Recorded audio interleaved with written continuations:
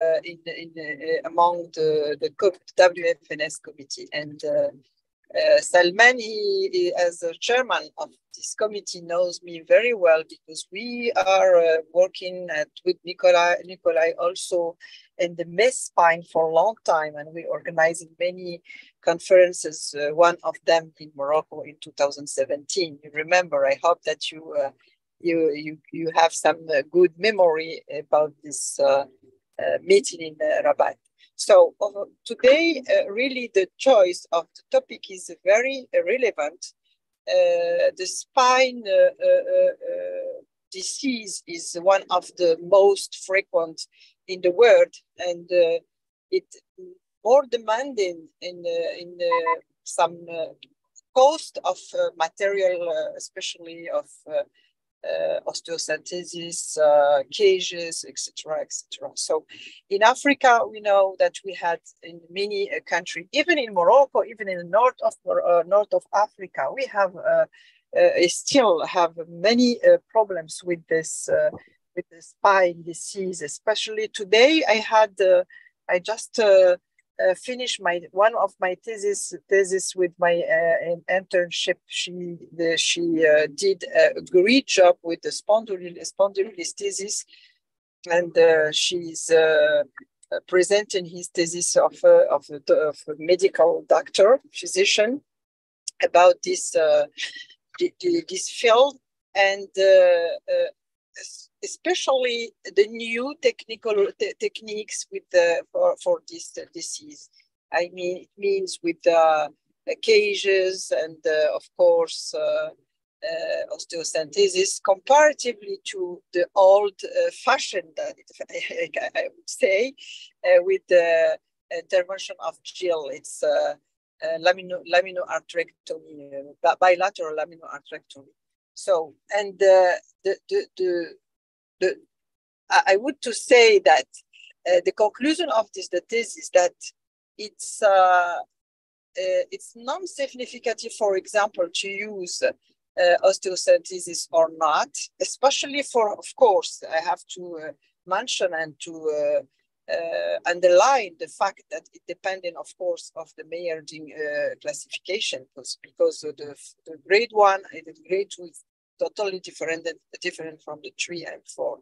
So this I just told you about that to tell you that there is many things to do in spine in Africa, and I'm happy that we had in this panel today, a well-known neurosurgeon from Africa and also from around the world, from Europe and from USA. And for young neurosurgeons, especially African young neurosurgeons, are very eager to listen to this eminent neurosurgeon, spine neurosurgeon. And I hope that you can in your talk have at least 1 or 2 slides specifically to young neurosurgeons in Africa, in Asia, in at least in all the low and middle income countries, how to deal with the most of disease, the spine disease, especially with disease which is need some materials, and we know the cost. How we can reduce the cost of this this material, and when it's really it's necessary to use it. So thank you so much, and of course I will hear for all the webinar, and we can start. Maybe the third moderator have to add something. I think it's Nicola. Yes, thank you so much, Naji. It was a great introduction and good words about.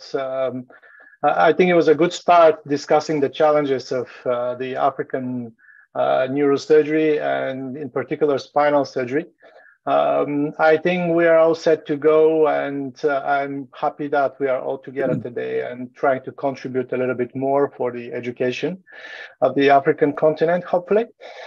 Great speakers, and I can't wait to give the word to Roger. I met Roger first time in Salzburg, in Austria, as part of the Austrian Foundation for Education, which is another educational committee. But anyway, the bottom line is Roger stands as an excellent and outstanding neurosurgeon and also outstanding teacher and lecturer. So I can't wait to hear what he has for us. Roger, please. Well, thank you. Can you hear me?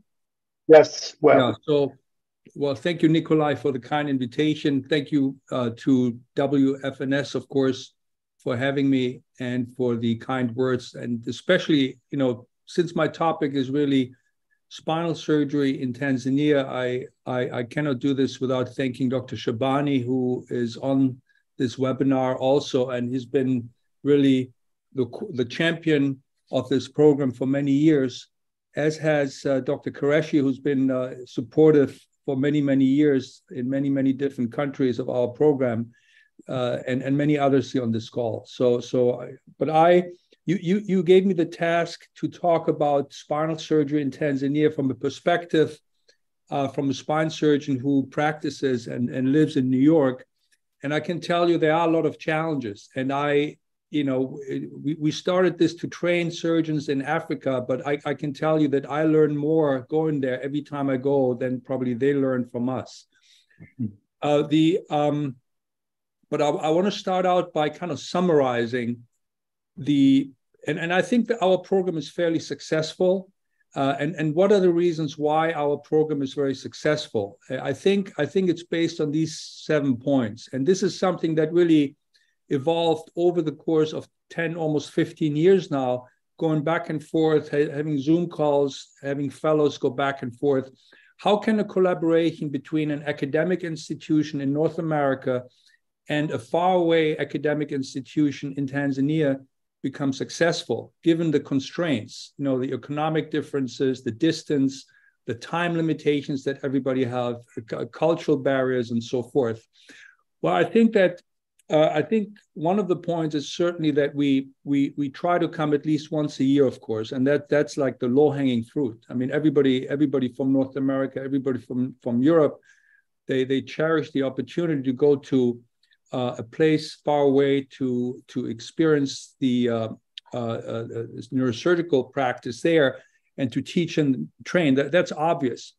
But then we started, after a while, we started doing symposia in Tanzania that many of you have been part of. And I think that has been very important because it engages both programs, and it also puts a little bit of responsibility then on the hosting program to put this together. And I can tell you now the Tanzanians are experts at organizing meetings, really high quality scientific meetings.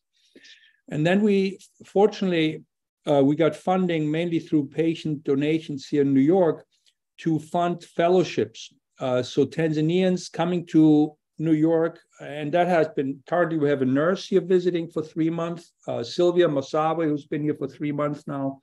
We've had a lot of the neurosurgery residents and attendings from Tanzania come to New York, anesthesiologists, neuroradiologists. So that's very important to have Tanzanian visitors in New York. And then we've been fortunate also to have funding to have fellows from Europe or from North America go and move to Tanzania for a whole year and teach and train there and operate there also. And that has been incredibly successful. And then we focused on clinical research because that's something what all of us can benefit from. We collect data. First it was on head injury. Now it's on spinal trauma primarily. Then obviously the weekly Zoom conferences, which kind of are the glue that keep everything together. And then we published together a lot. So you can see this is really about research, about data collection, about publications. And it's not as much about really changing the practice, because that's very, very difficult to do. You cannot change somebody's practice from far away. You really have to, but what you can change is the understanding of the current situation. You can publish data, and then hopefully through that angle, you can eventually improve the practice, whatever that means for that particular country. This is the website that we have at Weill Cornell that summarizes a lot of the work that we've done. And then obviously the fellows that we've had in New York over the years, most recently, Dr. Beretta here, and now Sylvia Massavi, who's a nurse. Dr. Shabani came, and all these others came at some point. And then we've been able and lucky to fund fellows who go to Tanzania. Beverly was there. She's now in Kenya. Francois Water came from Belgium. Anthony, who's currently now a fellow with us in New York. And then many others have spent time in Tanzania. And then, like I said, we've been putting together these courses. And this started, we started out at Bugando in 2008, and now we have like our 10th or 15th course overall. Initially, it was more about neurotrauma. Now it's really covering most aspects of neurosurgical care and joint surgeries, the educational lectures, and so forth. But what was really, I think, most productive from a scientific perspective for us was the work that we've done with the group at Moy on spinal trauma. And this started out a number of years ago where we started collecting data on how are spinal trauma patients being treated in Tanzania. And then Andreas Leidinger and some of the colleagues in Tanzania published this paper in 2019 that showed that there was a prolonged time to the operating room due to lack of instrumentation and insurance coverage. I mean, all of this is pretty obvious, but it's very, very powerful, and it's very helpful to actually put it into writing and then take it as a initiative to move on and do more research and maybe change practice at some point. But we also saw that surgery and earlier surgery improved outcome, which was very, very important because that data is not really that clear if you even look at literature from other parts of the world. And these were some of the cases that we did. That was in Bugando in the operating room years ago during surgery. So what are the factors affecting surgery and outcome based on this retrospective kind of review of the of our data at Moy? Prolonged time to the operating room due to lack of instrumentation was a factor contributing to poorer outcome, but surgery and earlier surgery actually improved outcome. Then we published a number of publications on the non-operative care, the operative care. This was a follow-up paper a few years ago.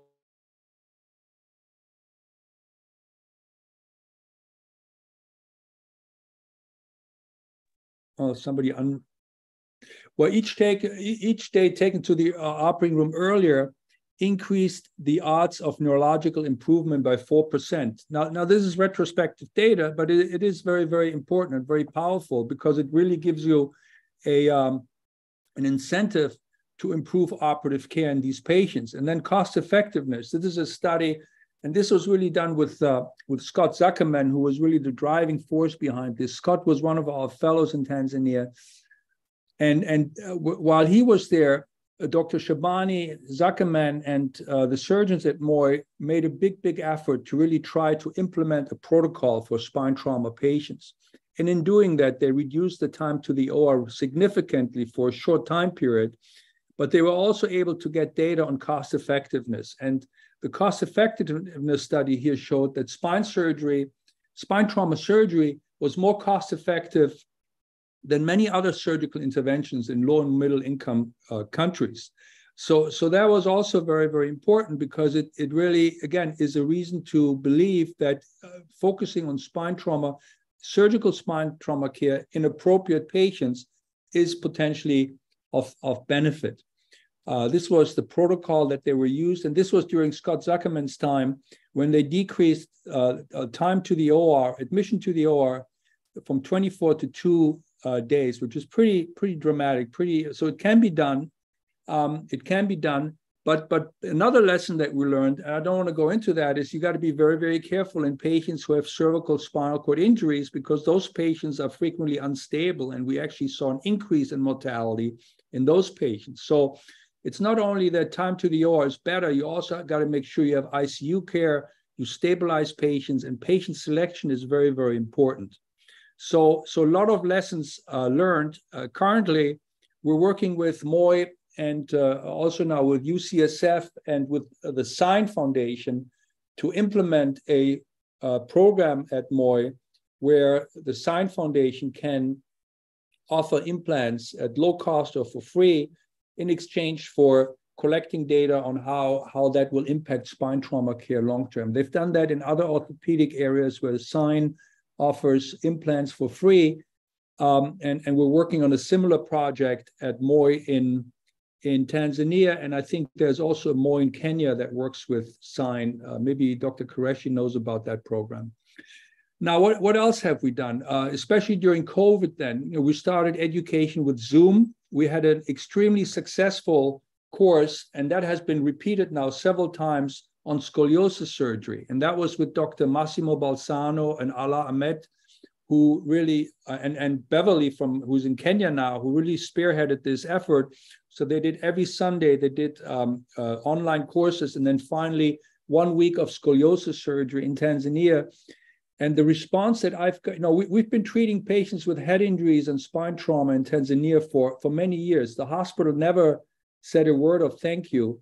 But after scoliosis surgery, believe it or not, I got letters from the hospital thanking us for this effort, because it made incredible, I guess, financial and humanitarian impact because of these patients that are being treated in Tanzania versus sending them away for expensive surgery elsewhere. So that was a lesson learned that I didn't expect, that something like scoliosis surgery has actually a huge impact if you do it in the right context. So that's definitely a lesson that I learned. And then obviously my interest is MIS surgery. So I've been working a lot with AO Foundation and AO Spine to develop educational materials for minimally invasive surgery. And this really now, Dr. Naja mentioned young neurosurgeons, and this really goes out to young neurosurgeons. There are benefits of minimally invasive spine surgery, especially in LMICs, if done properly and carefully and in the right patient. The AO Surgery reference now has wonderful educational material available that walks you through a tubular decompression or a microdiscectomy or a tubular TLIF if you have that those resources available. And we've done that in Tanzania at the course now just a few months ago, where we tried to, even last year already, try to introduce more minimally invasive surgery. BrainLab donated a navigation system to the program in Tanzania, but we have to see how that works out. The goal is not to do minimally invasive surgery. The goal is not to do navigation surgery. These things only make sense if they actually really help us take better care of patients. I really want to stress that. Virtual reality teaching, however, is incredibly powerful. And we did that at Moi in March with a company from Turkey who came and walked us through virtual reality case presentations and how to put in pedicle screws and all this kind of stuff. So those things are very, very powerful. And I think LMICs should be at the forefront of really pushing this technology, because it's the leapfrog phenomenon, right? I think you guys should really be pushing this and establish a leadership role in the international community in virtual reality teaching and training. I think that's something that you guys should be able to do. And then we brought some tubular retractors with cameras to Tanzania and started doing some tubular surgery here with Dr. Shabani and with the others. And Nikolai, you asked me about lessons learned. I always talk about MIS surgery, and I thought it would be straightforward to do a tubular laminectomy for lumbar stenosis in a place like Tanzania. Well, it is straightforward, but what about hemostasis? It turns out that if you do a tubular laminectomy, you have all this epidural bleeding. In New York, we have flow seal, we have gel foam, we have thrombin, we have all these materials. I never realized how much of that stuff I use in my tubular laminectomies to control bleeding. And now suddenly in Tanzania, we were doing a tubular laminectomy, a simple operation for lumbar stenosis, should be a slam dunk, should be like a success story. And then we can't control the epidural bleeding because they don't have any of this. So it's something you would never think about, right?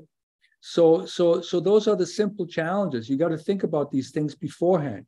And then yeah, it's nice now here with this camera. You can do this without needing a microscope, with better visualization, but you need good monitors. You need other equipment that you may not have available. So we did a number of cases there, and Dr. Shabani can maybe comment on how useful or not useful that technology is. I'm personally, I'm still very excited about it, and I would love for them to use it.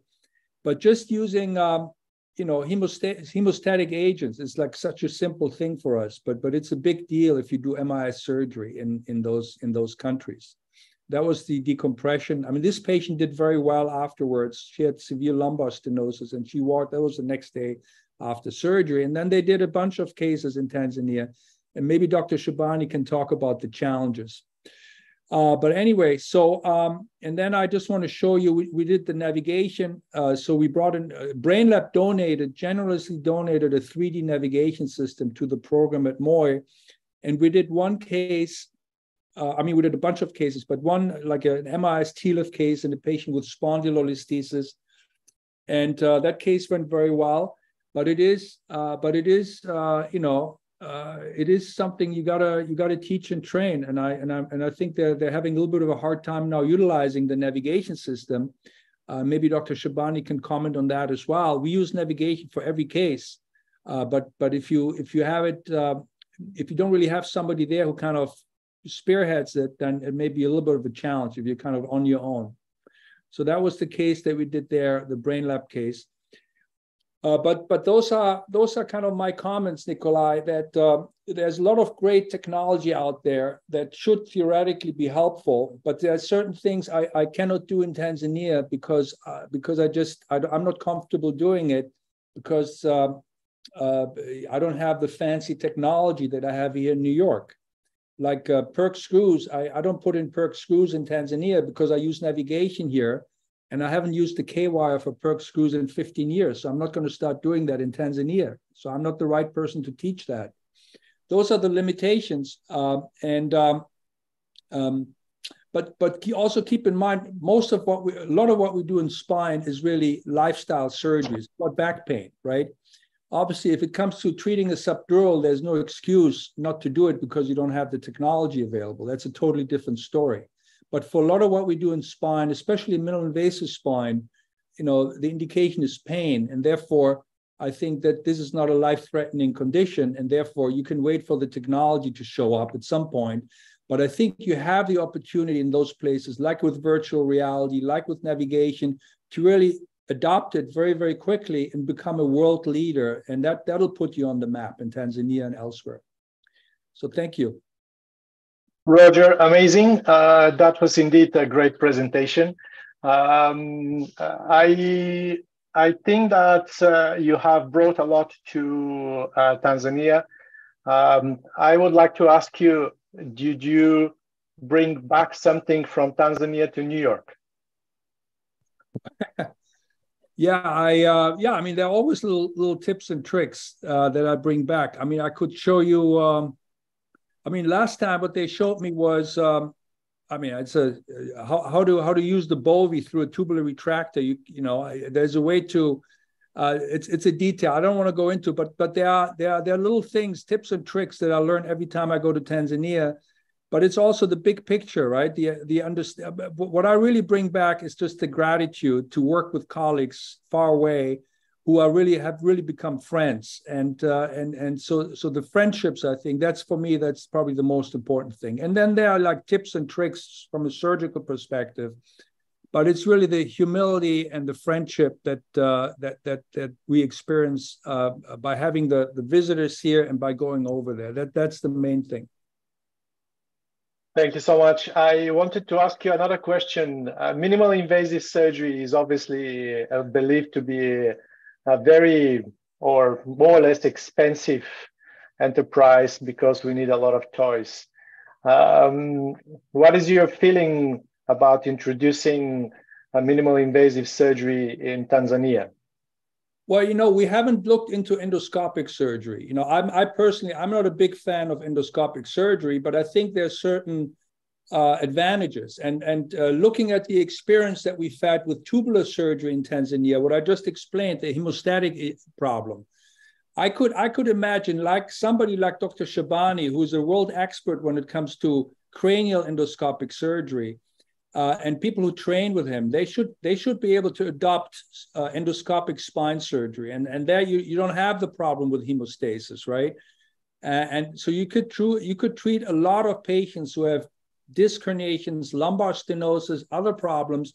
You could treat them very, very easily in the country and establish a center of excellence for endoscopic spine surgery in East Africa. For some reason, the endoscopic spine surgeons haven't really, as far as I know, expanded very much to East Africa. I think that would be a very exciting area. Indeed, amazing. Thank you so much. I don't know if the other members of the panel want to ask something, or otherwise, Hadara, do you want to present the next speaker? Maybe Dr. Shabani? Tia wants to say something. Nikolai? Yes, please, someone. Yes, Nadia. Oh, thank you. Hi, Salman. So my question, I'm sorry that I missed the second part of your talk because I was in my car and my iPhone was completely destroyed because we have a 36-degree in Rabat. So my question, first, my congratulations to this great job and this cooperation between New York and Tanzania and high income country and low income and middle country. So the transfer of knowledge is one of the most things that we need first. But the second part is, and you said it, I think, in one of your slide when I was connected, it's the lack of the material and the tools.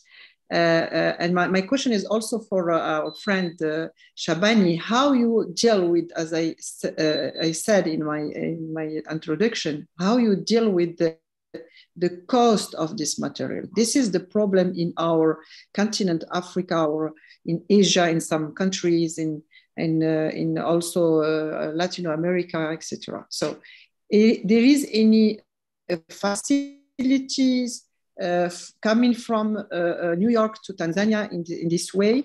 And the second question, how you deal with the fellow who went to New York to have their fellow? It's easy because we know that the visa, the problem with the visa and something like this is not easy to, and also one of the things, in my opinion, is very important that this fellow that we can operate or just go there as observer. Yeah, so the fellow, we fortunately, we have funding. We have funding to support fellows to come for 3 months. And then the institution here, they have experience in terms of getting the visa and so forth. So we have funding through patient donations here in New York to fund fellows to come. In terms of the other equipment, we realized early on that it's not feasible to bring equipment over because it breaks down, there's no maintenance and so forth. So that's why we focus really on teaching and on data collection. So my hope is by collecting data, for example, on spine trauma, you publish papers on the importance of surgery that hopefully over time, and that puts the burden on the local system then, you will have an impact on the government, the healthcare system, to show them, look, we've got local data showing that spine trauma benefits from surgical treatment. You got to support this. You got to, one way or the other. That's one thing. And then the other thing is, I mentioned with scoliosis, which I didn't expect, the hospital actually realized the benefit of surgical treatment locally. So now we got actually the awareness that supporting scoliosis surgery is actually in Tanzania's interest. So hopefully that'll then facilitate that over time. So there are lots of little building stones here, but certainly bringing, like for MIS, for example, bringing like expensive equipment to Tanzania is not the right thing to do. I mean, the goal is not to do MIS, the goal is to treat patients better. But I think in terms of spine trauma and scoliosis, I think by collecting data and by collecting these types of data points, you hopefully will have an impact on the local decision makers. my hope and my wishes as a president, the next president of the WFNS, to include your program among the program that, you know, we had many centers in our the continent, and the training of the neurosurgeon. For example, I take always the example of Africa, but there is the same in Asia and in Latin America. We training people for their specialty in some countries in Africa. But then we have there is another program in the WFNS, is the fellow after the residency, is for the medical continuing formation and training. And this is why I ask you if we can include your program among all the fellow that we can send after they finish their residency in the different centers in Africa, in Kenya, in Morocco, in Senegal, etc., etc. Are you able to join us in this program on the umbrella of the WFNS? Thank you. Well, thank you so much. Of course, I'll be glad to join and help in whatever way I can. Yes, for sure. That would be a great honor. Thank you. Okay, thank you, Dr. Rogers, for your rich experience in Tanzania and warm collaboration with Tanzania colleagues. I know Francois from Belgium, who passed 1 year in Tanzania for this program, and I know it was a great experience for him. So now you can take one question, or if not, we can move forward to the second speaker, Professor Qureshi. Oh, Salman, you have to. I think it was Shabani who was going to go. Shabani, was it Shabani who was going to go first? Salman, want to add something? No, I'm comfortable. I think second is Shabani who wants to go next, and then Shabani. Okay. Sorry. Yeah, thank you. Thank you very much. Yeah. How do I share my screen?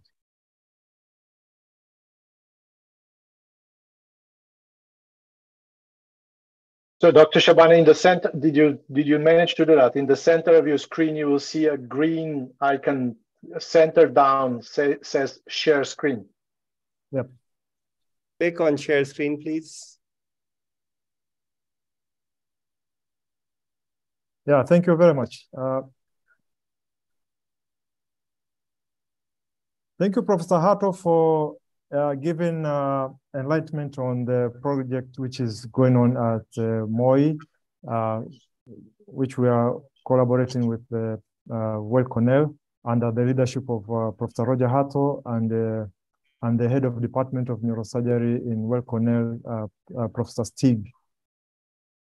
Dr. Shabani, please start your presentation. Click start the presentation.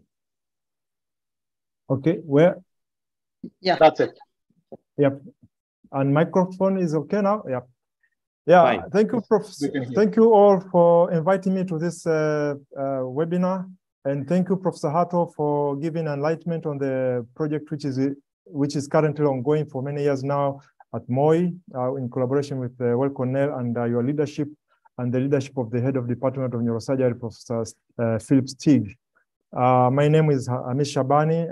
I'm currently now the head of Pediatric Neurosurgery Unit. And I'm also a lecturer at the Sister College and director of the COSEXA training in Tanzania.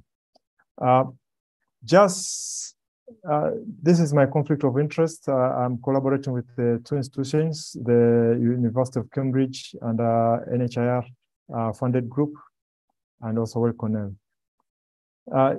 This is the status of Muhimbili Orthopedic Institute Neurosurgery currently. We have a 6-story building, and neurosurgery this is a 300 bed hospital, but 70 beds are allocated for neurosurgery and 30 beds ICU. We have in-hospital physiotherapy unit, but there's no rehab program. In 1996, when it started, there were only 2 neurosurgeons, but currently, as I speak, There are 10 neurosurgeons who are practicing in spine surgery, as well as 6 other orthopedic surgeons who are also spine surgeons. Residency program is robust. Currently, we have 8 students in-house, and we have 2 international visiting fellows from Weill Cornell. Unfortunately, there's no neurocritical care physician, but we have well-trained neurocritical care nurses. These have some sort of global neurosurgery US certificate.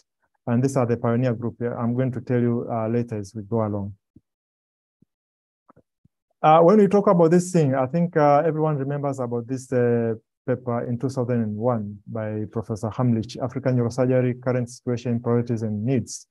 And it foments very clearly what we are doing currently. Now, there's a need for structured organization in training, and there's also need for funding and also supply for medical surgical equipment. This is challenge until to date, 20 years down the line. In Tanzania, there are 2 well-established centers which are performing spine surgery. Muhimbili Orthopedic Institute, where I belong. This is the leading hospital, but there's also another sister referral hospital in the northern part around Mount Kilimanjaro, Kilimanjaro region, where they also do the same, but mostly they do non-conservative methods of spine trauma care. The burden of the problem, this is where you can see the first paper, which was published in 2014, showing the audit of 4 years. They collected 224 patients, and it was estimated 24 per million population currently at risk of getting a spinal cord injury or any form of spine injury in Tanzania. With the increase in urbanization, this program is expected to rise. Male to female ratio is actually disproportional, mainly male and young age group.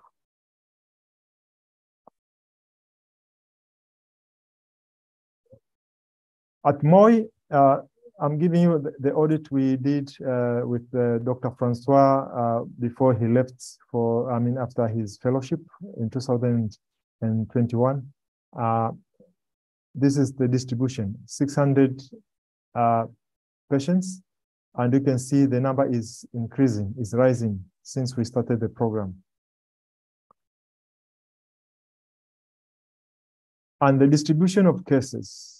Mostly, we have a big chunk of cases with thoracolumbar spine trauma and a few of cervical spine trauma.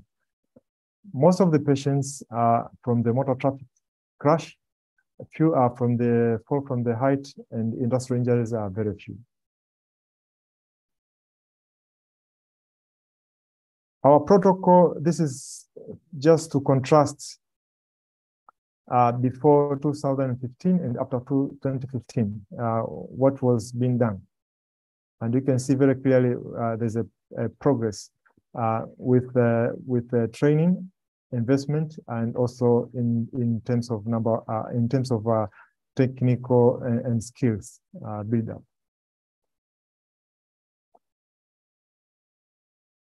So how did we go through this? Actually, number one, international collaboration. We emphasized on the international collaboration. When Professor Hato came under Madaktari Africa Group, by that time, we accepted his invitation, and we started the way down the line.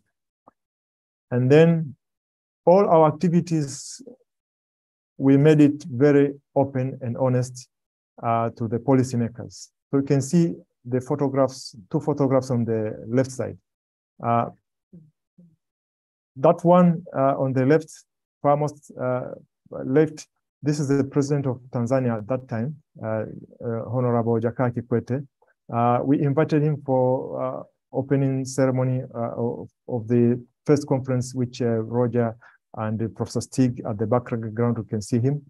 We opened the conference. And this is how we involve the politicians to know the importance of what we are doing. The second photograph, this is the minister. This was a different conference. And this is how we do. And then the other thing which we emphasized was the quality improvement program. So all our database collection, we audit them and we make them available for publication and sharing with the policymakers. So I don't need to go much with this one. Professor Roger has done a great deal on elaborating what we usually do. But I can emphasize on the donation of implants. Actually, I think Well Cornell for fundraising and sending equipment each time. Every time when the Well Cornell team arrives at Moi, we receive a donation of spine implants enough to treat patients for the whole year. So this has been the trend until to date. We thank you, Roger, for that. You can see here our minister. She came to inaugurate the conference in 2022, and actually the executive director at that time. And this is how we do. So let's see how far have we gone. So this is the paper which was published by Andreas in 2017, and Roger has also mentioned about it. And it talks much of who is getting surgery and who is not getting surgery. And initially, surgery was only available to those patients who could pay for implants and pay for surgery. And this was the crux of this paper. And the second point was the length of stay and also time to surgery. Time to surgery was so much delayed, and this was related to the location where the patient is coming from. And this is what we found. So we emphasized, when we got this information, we shared with the policymakers, and we started our own local training and invitation of local surgeons to the conference meetings to improve on that. The other thing we did was improvement on the protocol, and the aim was to improve to increase the number of surgery when we got donation, and also to delay time to surgery.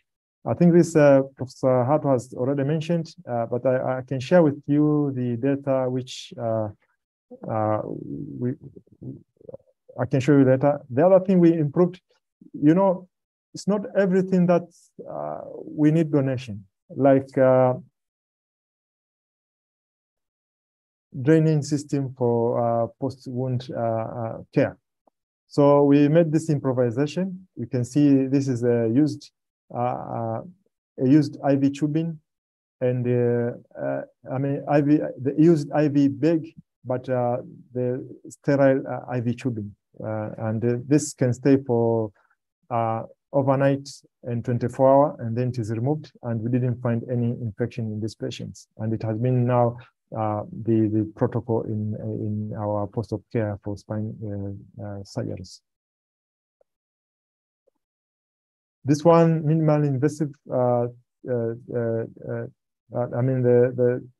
2D obviating the use of C-arm, exposure to X-rays. I think Roger has already mentioned about it. I don't need to talk much about it.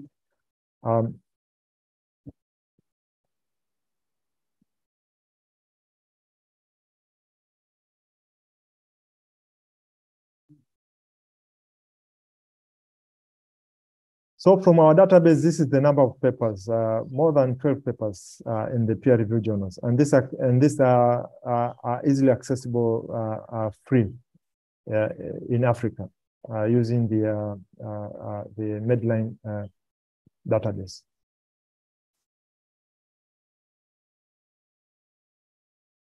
So this is the data I wanted to show you. with a total of 600 patients. And when we emphasized on the protocol and we received, we emphasized on doing surgery to all patients. This is what happened. The number of surgeries increased at more during the grant period when we emphasized on the supply of implants free to all the patients. And again, at the same time, this is what happened. Mortality also increased. If you see the trend of mortality in all these years, it was very low, but during the emphasis on the grant and the protocol, surgery for all, this is what happened. And we found that all the patients who died, actually the majority were from the C-spine injuries. And we noticed that the preoperative care was of paramount importance. So this is what we did. This is when we presented this data to the minister, and actually we ended up getting the brand new ICU. So before that, we used to have an makeshift 8-bed ICU, and now we have a 30-bed ICU with all the monitors except the ICP monitor, which is not there. And we have now the skilled nurses, but we are still striving to look for a critical care, neurocritical care physician. The nurses training was also through the US funded program by MOI Nurse Educational Project. NAS is the North American Spine Society Education Project, and we created a pioneer in neurosurgery, in neurocritical care nursing group. And this is the group which is now pioneering in teaching the other training of the trainers method. So we are asking ourselves, you know, everything now going very well, but what happens if there's no grant? Because the grant shows a good outcome in performance. So, but what happens if there's no grant?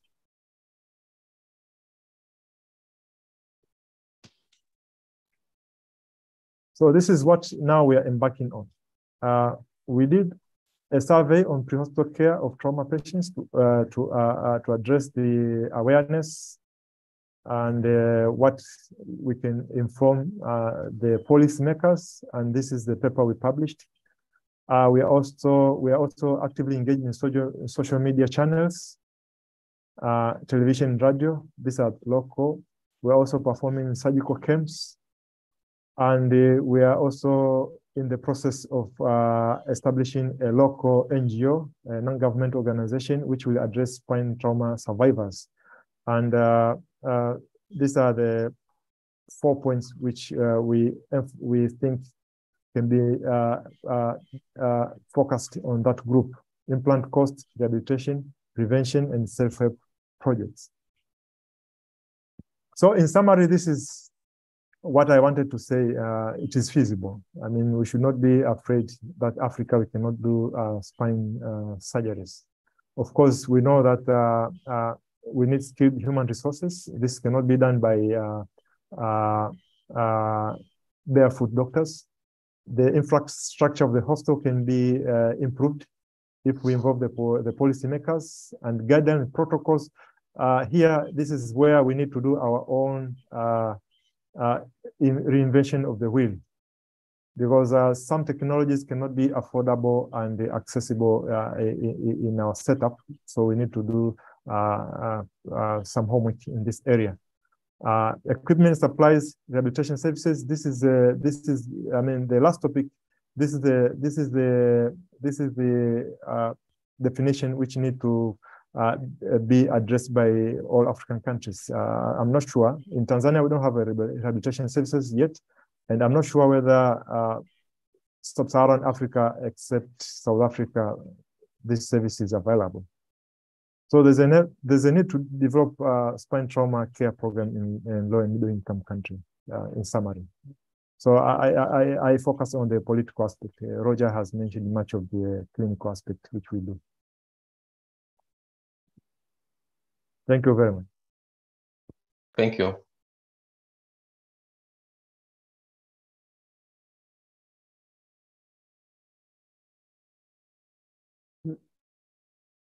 Dr. Shabani, I like the way how you are inventive and how you have to overcome different things that you don't have the facilities to do.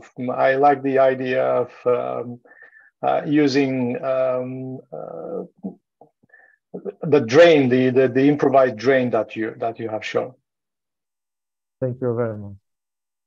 I myself, I'm coming from Bulgaria, which is it was a communistic country, and shortly after communism, we had problems with supplies and all that. So I know where you are. We had to be inventive by that time as well. We were, for example, in your situation, we were using just a glove, a simple glove that we will tie at the end of the drain. But I think you found a better solution. Yeah, and every time that tube can be changed after maybe half an hour or every hour. This is how we create the suction pressure. So yeah, whoever wants to try that one, it is very helpful. We even adopted now for the craniotomy. So the patients wake up in the morning, there's no fascial swelling at all. It's amazing. That's really good idea. Yeah, it's very versatile. Yeah, I wanted to talk on the diathermy. Roger threw that to me. On the diathermy, you know, the common one which is applied in our area is the wide one. I mean, the ball tip is wide one. So when you do fine dissection, you find it is not like a pinprick dissection. So we connect a 10 cc needle on it, and we clamp it with a rubber glove. This is what we do, and it works perfectly. Again, if I see that because you don't have the resources that would normally Roger have in New York, you have to be more inventive, and this is only good. Yeah. Thank you so much. Thank you. I think John Jarang and Nadia have raised their hands. John, would you like to go first? Sorry, I have a question. Thank you, Moody. Just really I would like to congratulate you for this wonderful work that you are doing in Tanzania. And we know that the needs in the most African country is huge, and the burden on the shoulder of the neurosurgeon in the many countries in Africa is very, very, very important and tremendous. So to be very inventive, and when we saw that you have the mortality after the spine trauma, and it's a pity for you, because all you are doing a great, tremendous job. And what do you need for? Because if my understand it, that the mortality is because the hemorrhage. Is it correct? Dr. Shabani? No, it was not hemorrhage. It was actually stabilization of the cardiovascular system before and after surgery, because these patients who died had profound hypotension even before surgery and after surgery. Okay. And then the protocol, ICU protocol, was not robust at that moment, and the resources were not available. So we had to raise this alarm to our policymakers, and actually we got immediate response with the establishment of the ICU. Yeah, I totally agree with you. The solution is not, yes, the cooperation, the collaboration with the high income country is very important, but it's not enough. We need our proper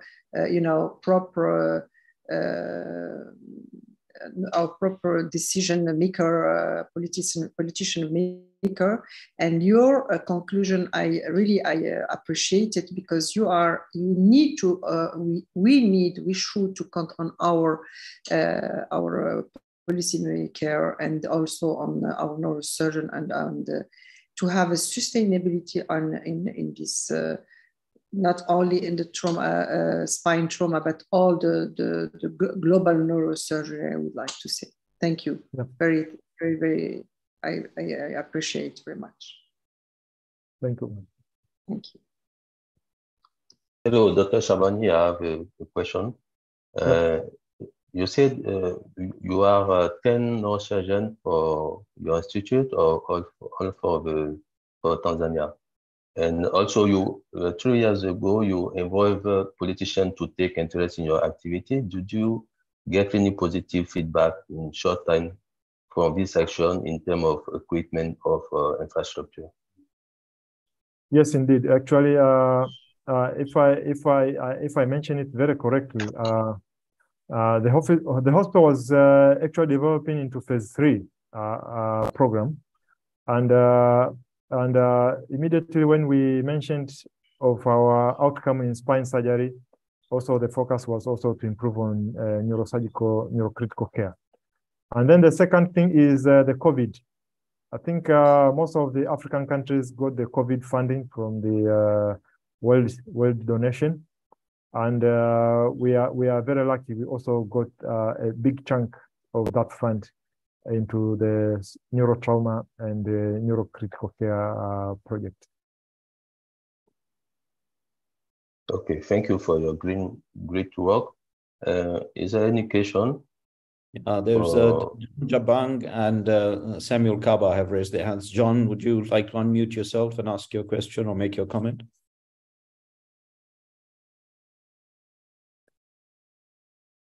Please unmute yourself. Yeah.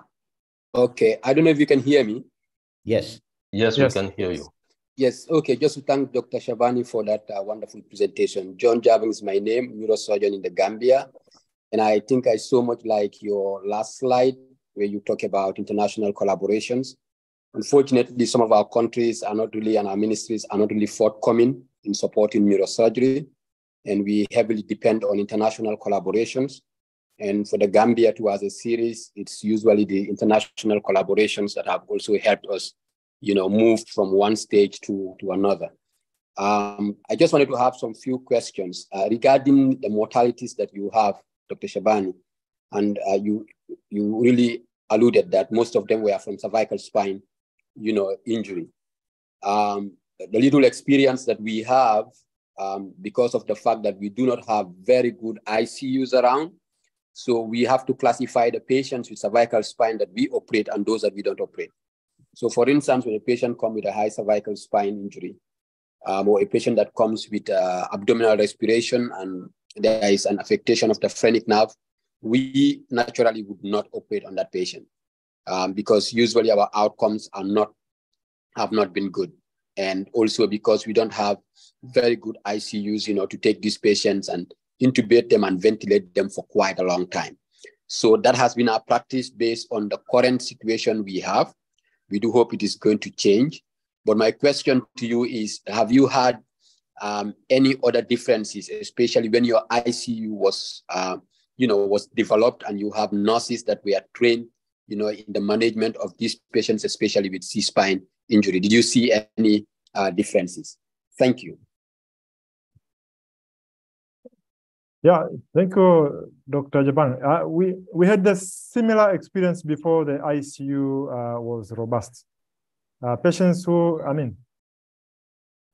had high cervical spine injuries, actually very low blood pressure and priapism and difficulty in breathing, and they cannot breathe without intubation. Actually, they died with hypothermia.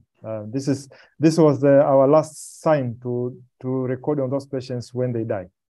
And then we improved on now that's okay, we have the instruments We have the technique, and we have the operating room with the full equipment. We operated on these patients, expecting that these patients will improve. And we ended up getting the paradox. But with the introduction of the ICU and the ICU protocol, which is being now spearheaded by our neurocritical care nurses and the neurosurgeons ourselves, we are now getting good results. Actually, what we do is, when those patients arrive, we stabilize them with noradrenaline and dopamine.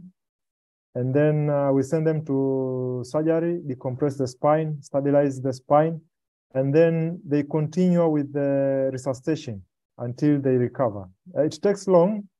The long stay patients in our record, which I remember, stayed for 3 weeks on dopamine and noradrenaline interchange. But he recovered. Okay, thank you. Now we can move to the next speaker, Dr. Qureshi. Thank you very much. Can you see my slide? Yes. Yes, okay. Very well. Thank you, Shabani. It's obviously very gratifying. Just before that, I think Samuel Kaba has been raising his hand for some time. Would you please go ahead, Samuel, unmute yourself. Okay, sorry. Samuel Kaba? Yeah, thank you so very much for the observation, because I raised my hand in the previous speaker. I raised my hand now, and I just keep getting my hand down. I want to share some little experience and a question. For the previous speaker, when we fortunately, I work in a center where we use VR almost every day. The visual reality, we use OAM, we do neuro navigation, every little thing. Okay. Now, the challenge that we do have has to do with insurance, because we can have all the grants. Once we are not able to incorporate this kind of heart surgeries or expensive surgeries in our national health insurance systems, whatever we do, we're not going to get satisfactory results, because patients cannot pay out of pocket in most of the cases.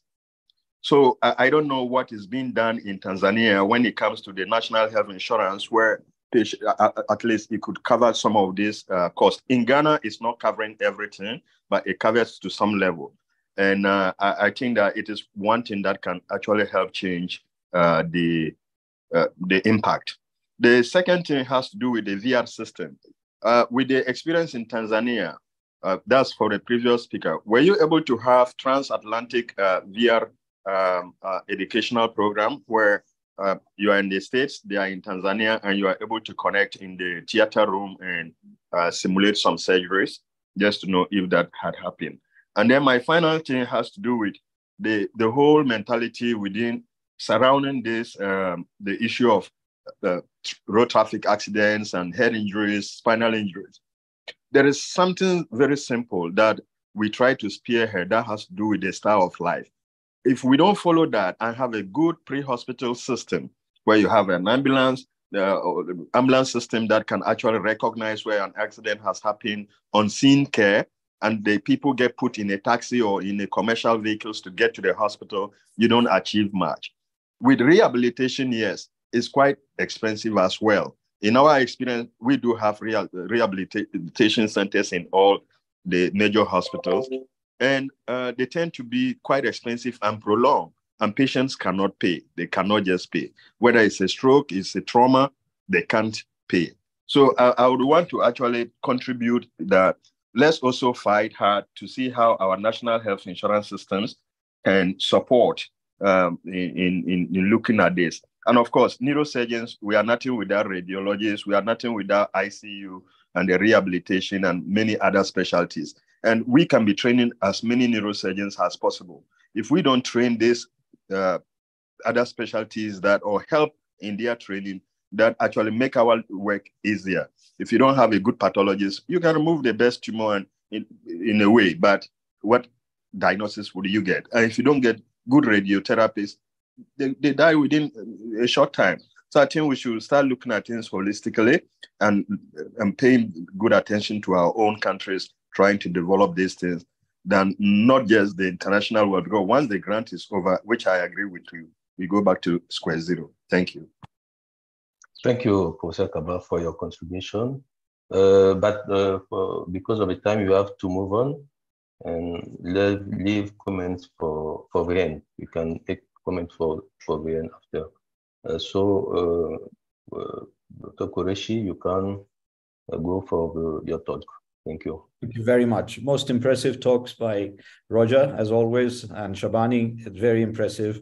I do remember the day when I did go, when we were trying to put the COSEXA program together, and I think you were in Japan at the time doing your PhD. There was only 2 neurosurgeons, Joseph Kahamba and Abedi Kinasha. And really, you've come a long way, and I congratulate everyone involved. And I think the support you've had from the government has been phenomenal.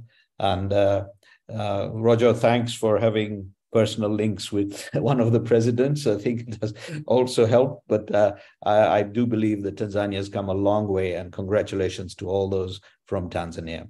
So my focus is going to be essentially on what Salman asked me to do, which is to try and bring forth the challenges that we face and spine surgeons face in Africa. And in a humble way, I'll try and offer some possible solutions. And I'm very pleased that Nadia, our future WFNS president, and Graham, the president of the Congress, who's going to host all of us in December, are listening. And I think we should have that opportunity to perhaps move things forward towards possible solutions. So thank you very much, Salman, for putting this together. Nicola, thank you very much for inviting me.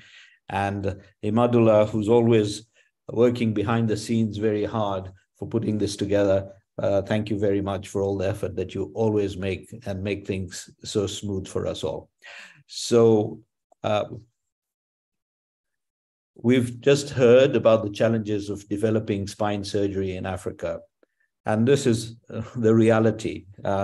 Basically, we're very few, and look at that skinny Africa that has tried to change, and I think we are changing, but the challenges do remain.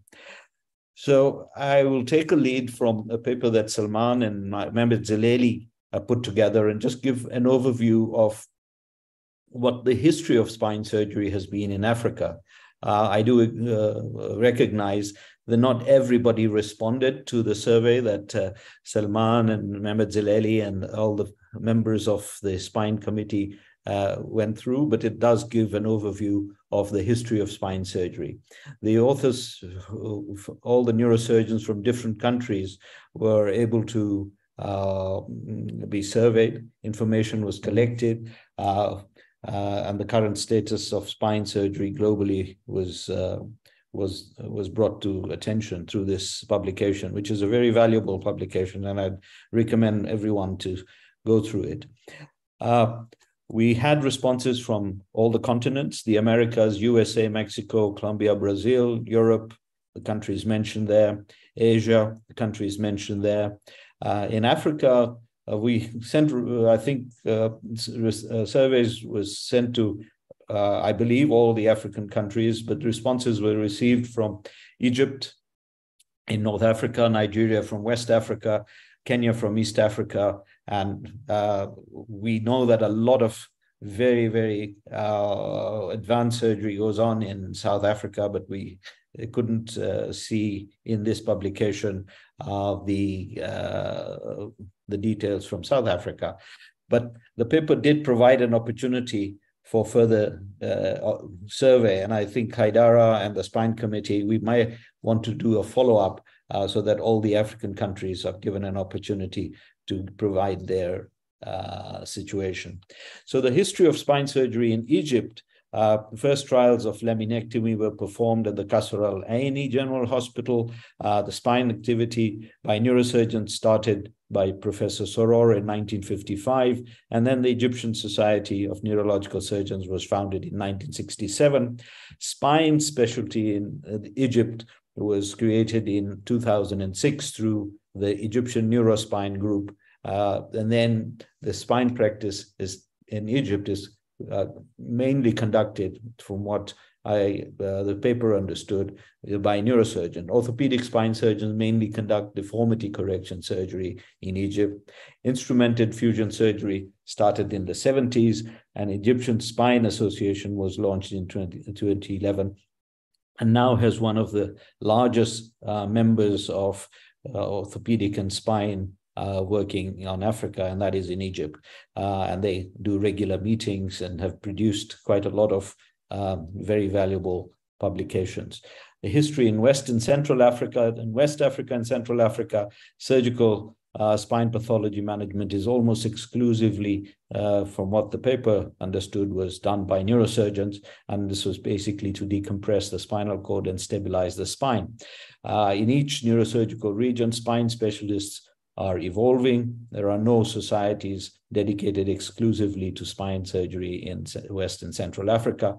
Traumatic spine and TB were the main sources of morbidity and mortality, and the frequency of compressive myelopathies and the etiology has not been evaluated extensively in most of sub-Saharan African countries. And epidemiological studies are rare, and it was very pleasing to see Shabani present some work from sub-Saharan Africa. In Nigeria, spinal neurosurgery has been practiced since 1966 at the University College Hospital in Ibadan and Lagos. The Nigerian Society has been active since 1966, and the main management evolves around congenital malformations, TB, degenerative spine tumors, and trauma.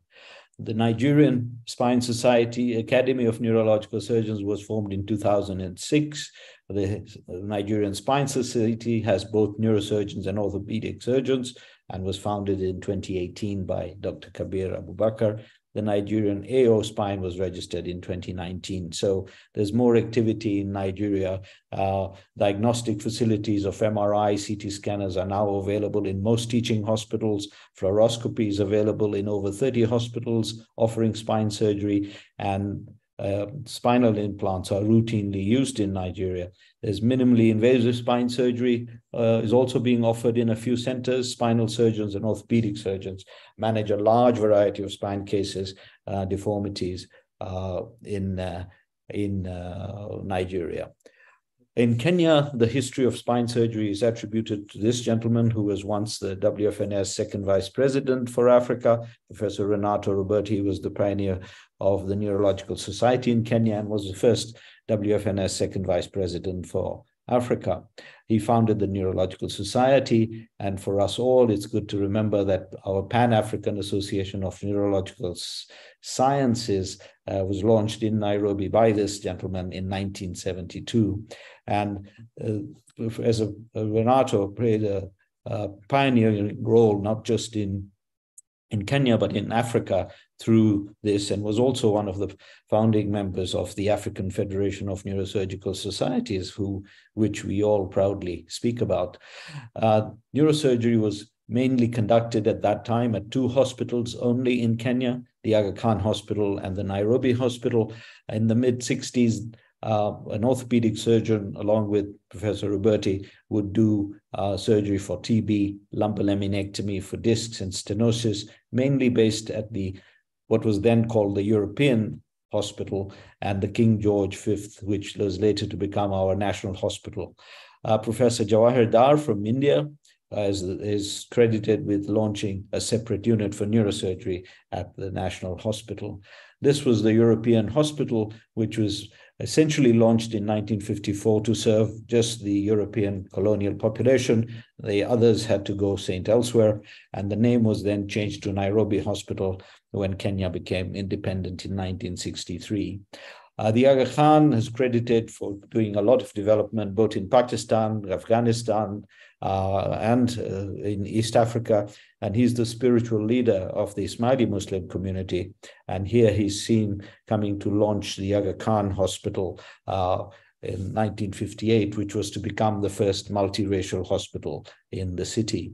Microsurgery was introduced by yours truly following training in Southampton, and doesn't sound like a lot, but the first microdiscectomy was carried out at the National Hospital in 1992. We also pioneered the use of what is now becoming unavailable, which was the heart cell rectangle and sublaminar wiring in Kenya, which was then used to stabilize the cervical, thoracic, and lumbosacral spine. This is just an example. And at that time, and for many years until 1996 and later, we've been using heart cell rectangles and sublaminar wiring. I want to pause there a little bit and focus on that, because a lot of our countries and regions, including when I go and do missions around the region, don't have access, as we've heard, to pedicle screws, and the costs are prohibitive. And so I still have a fair number of heart cell rectangles and sublaminar wiring, which I then take along with me, and for appropriate patients are still useful. I do hope that this will not be frowned upon by the World Spine Committee, because it is a need that it is serving, and I think really it has served, and I think will continue to serve those patients that cannot access pedicle screws and titanium screws because of their non-availability and much significantly more expensive. Now the current generation is now in Kenya is performing good surgeries. We've got endoscopic spine surgeons. For example, we've got somebody trained in that too, one orthopedic and one neurosurgeon doing endoscopic spine. And current approaches to cervical instrumentation is being done by the younger group of surgeons in Kenya. Spinal surgery now in Kenya uses neurophysiological monitoring and is routinely performed with neuromonitoring and enhancing the safety. At some of the hospitals, we have the O-arm along with neuromonitoring facilities. We've managed to get trained for spinal cord stimulation for neuropathic pain. And steadily, the progress has become such that even outside the capital, we've gained a level that is trusted by our political leaders who used to travel abroad for their surgeries. But this time, in July 14th, a history was made in one of our provincial hospitals near the Lake Victoria, where one of my dear friends and colleagues, and I think known to Salman as well, Mr. David Olwach-Olunya, a neurosurgeon, along with the team, operated on the political leadership of that region. And he was very proud, proudly stating that this had been done back in his home. I have put this photograph after getting confirmation that he has given his consent that we can use this to show that we are progressing in some parts of our region. But despite this progress, significant challenges remain. This is the first pedicle screw fixation that was carried out in Zanzibar.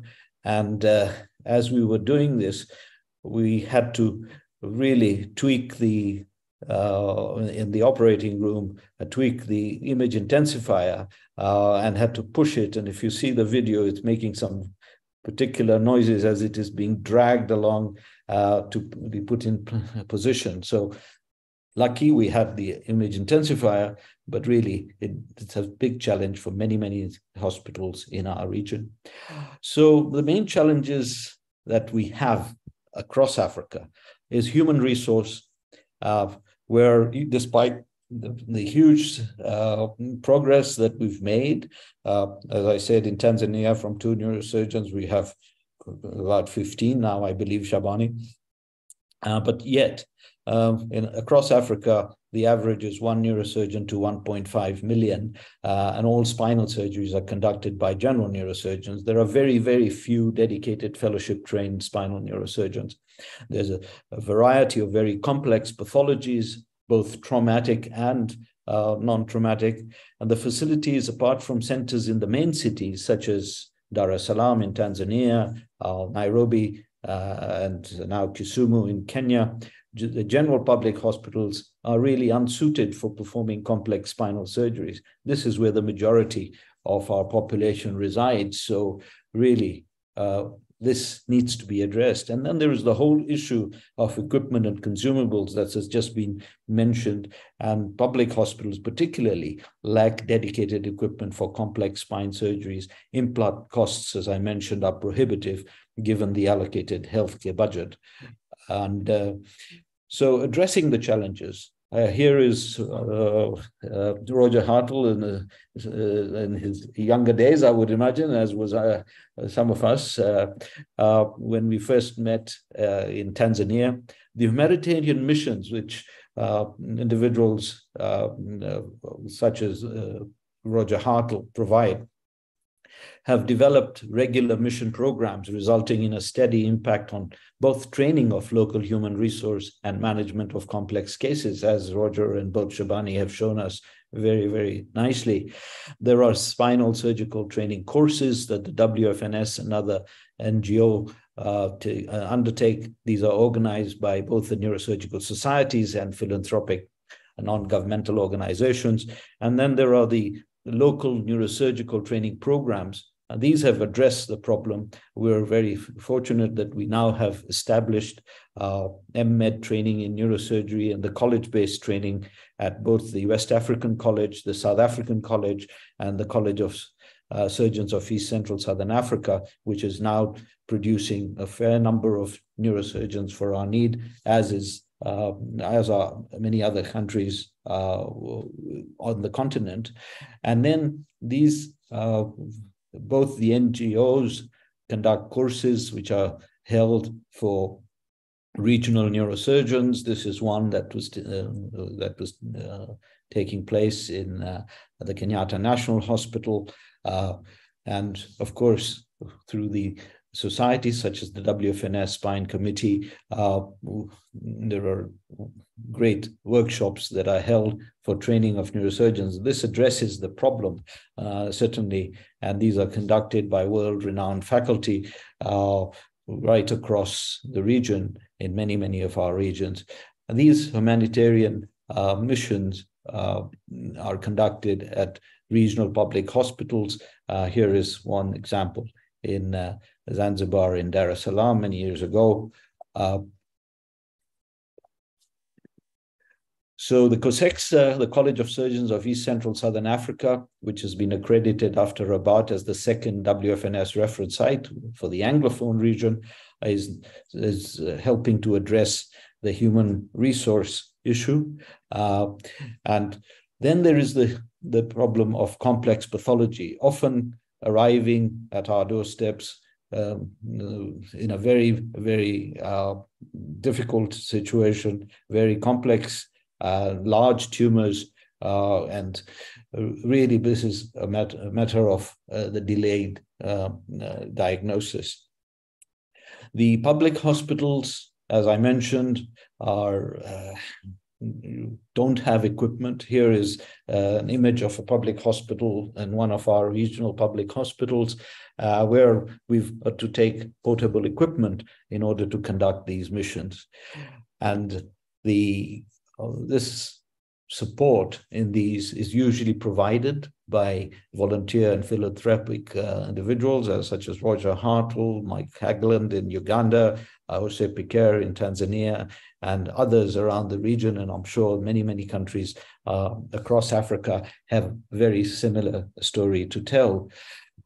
So addressing the challenges, equipment particularly, is at the moment it's being addressed by philanthropic and humanitarian missions that lend support to address the issue.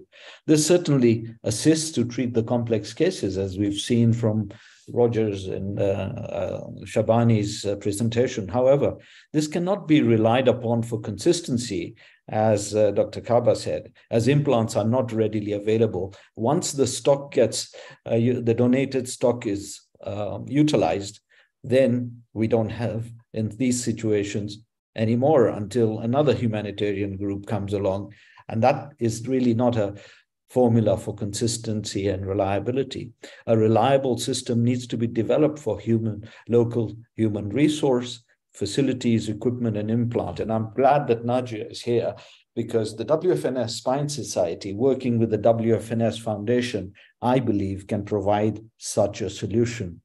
We already have, Nadia and I have worked on this for many years together. The WFNS Foundation provides high-quality instruments for neurosurgeons all across the globe in LMIC regions. And we've been fortunate to receive and also been responsible within the foundation to help provide these instruments through the World Federation, where companies such as Aesculap and others provide an attractive platform to sponsor high-quality neurosurgical instruments for neurosurgeons from developing countries with where there is a great need to help patients. The WFNF basic sets, for example, are provided by Aesculap at preferential price and cover the most common procedures in cranial and spine surgery. And I think somewhere in there lies the solution. This is another very valuable availability of instruments through the foundation. The Pico microscope and the high-speed drill, bipolar sets are all available through the foundation. And I think somewhere in there lies, and this is thanks to Professor Majid Sami's vision back in 1997, when the foundation was founded through his own funds to develop the foundation to help LMIC countries globally. And at the moment, it really is providing help to a lot of neurosurgical units across the world. So here is where I see there is a potential role for the WFNS Foundation. I think the WFNS Foundation has a long track record, as we've said, of negotiating with renowned suppliers, Medtronic, Aesculap, Zeiss, Stores. We know that the Chabra shunt, which is costs somewhere around $35 to $40, as opposed to the other shunts, which cost about $200 and $300, has been endorsed by the WFNS Foundation. And a lot of patients with hydrocephalus, for example, in the LMIC countries have benefited. And Ben Wolf conducted a study comparing the Chabra shunt with other very much more expensive shunts and found that the results were equivalent.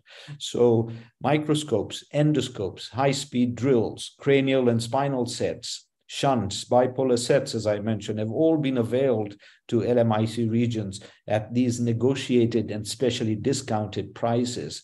This is the corporate social responsibility of these mega companies that obviously can, if the will is there and are asked by organizations such as the WFNS Foundation, are able to provide this. So I believe, and I would strongly recommend that the WFNS Foundation initiate a similar program to select high-quality equipment and implants from suppliers all across US, Europe, China, India, Turkey, Korea, and all the other suppliers who make these instruments, and offer the supplier a WFNS seal of appreciation. This will significantly reduce the current cost, which is certainly not affordable for the majority of public patients, of our patients in public hospitals in LMIC regions. An important milestone, therefore, will develop to promote quality spine surgery in Africa. For example, we can seek pedicle screw systems at subsidized rates through the WFNS Foundation.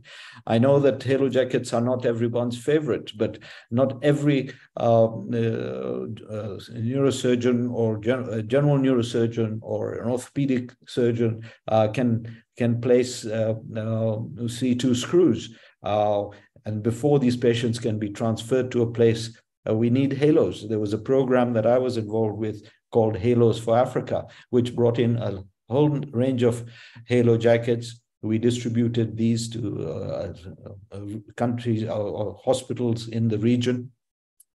But then, of course, the flow stops. Perhaps the WFNS Foundation could assist in seeking out these for those areas where there isn't a spine surgeon who can fix the C2 fracture or cervical fracture and perhaps stabilize that patient with a halo jacket, and then send them across to a place where they can have definitive surgery if the patient requires it. So my recommendation would be the so-called Africa's World WFNS Spine Initiative, the WFNS SPI, as I would refer to it, to elevate spine surgery practice in Africa, if that is possible. Just as in the past, significant impact has been made through the WFNS Foundation. And I really am very, very glad that Najia is from an LMIC country, and Najia is going to be our next president. And I believe that she's got pen on paper writing this down, because the WFNS Foundation can really make this impact towards development of standards of cranial surgery in Africa, which it has. I believe it certainly has, but a fresh initiative by the WFNS Spine Committee working with the foundation could ensure sustainable, and the word is sustainable, development in spine surgery practice in Africa and in the LMIC region. So please take note of the WFNS Africa Spine Initiative that I believe can lead to a big change on the way spinal surgery is conducted in LMIC countries globally. And as we're talking about Africa, certainly the WFNS Africa Spine Initiative could perhaps be launched today when we are talking about this. So with that, I would thank you very much. And this is an example on the right of a dedicated neurosurgical hospital in Tanzania, in Zanzibar, which, as I said, from 2004, when the most sophisticated neurosurgical equipment there was a shunt introducer, which I carried in my briefcase, to today, where it can carry out complex spine surgeries. Andreas, who was mentioned in one of the publications, was a fellow under working with Roger Hartle, and did some of his work in the Mnazi Moja Hospital and wrote some publications, and really has been, this sort of initiative has been instrumental in bringing spine surgery to where it is. I thank you very much for giving me an opportunity, Salman, and I thank everyone for listening, and I'd be happy to answer any questions. Thank you.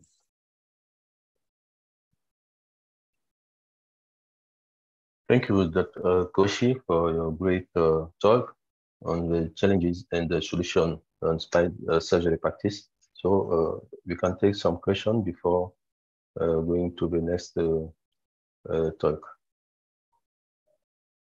I think there is no question. There is, in my opinion, many congratulations for Moody. Great job. And we know all of us that he did a tremendous and really phenomenal job as president of CANS. Thank you, Moody, for what you are doing for Africa and neurosurgery in Africa, especially. And your, honestly, the initiative or WFNS committee initiative, I think it's a very, very good idea. And of course, agree. I'm totally in favor of that.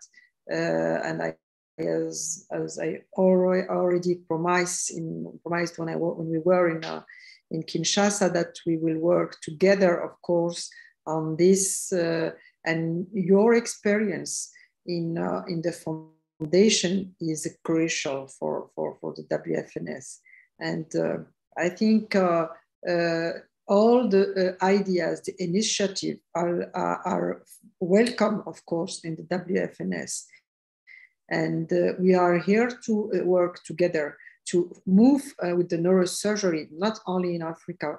Today we are speaking in neurosurgery and spine neurosurgery specifically in Africa, but around the world, and especially, and you really nicely shown us and said that it's very important to have a neurosurgeon well trained first, but also the solution, as I already said, it's not only international collaboration. It's very important, again, I said that, but we need also that our government, our political, the makers should to participate and to have some insurance, especially in spine, because it's more, it demands more tools, more implant and etc. It's more custom. So you can count in my total commitment for not only for the spine committee, but for all the committees. But the spine committee, I have, of course, a weakness for this committee, because I started my first operation when I was a young neurosurgeon 30 years ago with the spine. So this is, I think, in our life, it's very something that you are always thinking about your first operation. So it's my first love is the spine. Thank you, Roger. Thank you so much. Yeah. Thank you. Thank you, Roger. But before, there is a question on how to get those WFNS instruments donation. I think it's not a donation. Oh, education. Yeah, sure. Nadia, would you like to address that? Yeah, it's a donation. Okay. He can. There is two, as Nadia would say. There is a donation element to it for those that are deserving, but this is an opportunity of being able to purchase those high-end instruments at a very, very subsidized rate. So if your institution can purchase it, then the WFNS Foundation obviously can purchase it on your behalf. And as Nadia will confirm, that those who cannot afford it, then the WFNS Foundation ensures that the criteria, if they are met, and certainly the donation is made. And Nadia, you may want to explain that a little further. Absolutely right, because the problem before that, of course, all the neurosurgeons we were training in the program, in the WFNS training program, of course, normally when he finished his training and come back home, he had a donation of this spinal and cranial set instrumentation and microscope and drill, etc.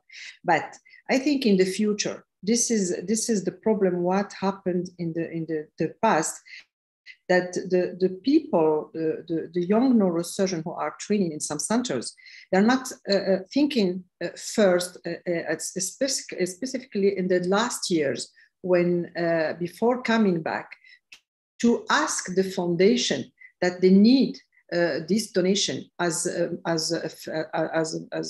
training of the WFNS program.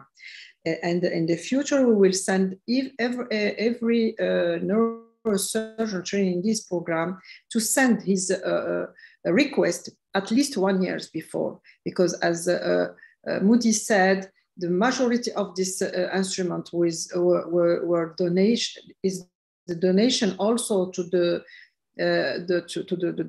foundation. Sometimes with some prices, basic prices, and sometimes it's really donation. So we can send it to some neurosurgeon, but they have to request it, as he said judiciously. If they didn't need it, if his country can, of course, provide them with the instrument, why we can send it to this country? We can send it to other country who are in the need. This is, I think, in the future that we need to work on. It's very important, and to work, at least 1 year before finishing their training. Yeah, Roger, you had your comment. Thank you.